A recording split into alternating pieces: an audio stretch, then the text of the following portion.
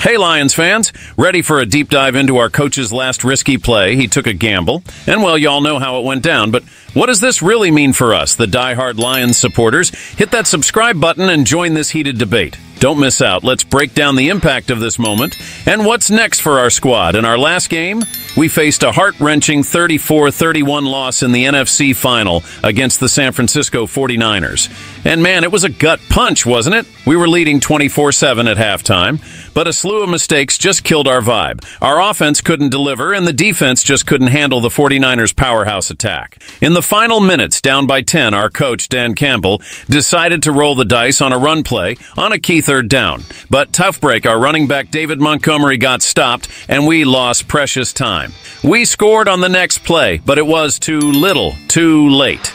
We had to go for an onside kick, and the 49ers scooped it up, crushing our hopes, and Campbell even admitted on Monday that in hindsight, he should have gone for the pass in that critical play. He said, looking back, he should have thrown the ball 4 times. He bet big and lost.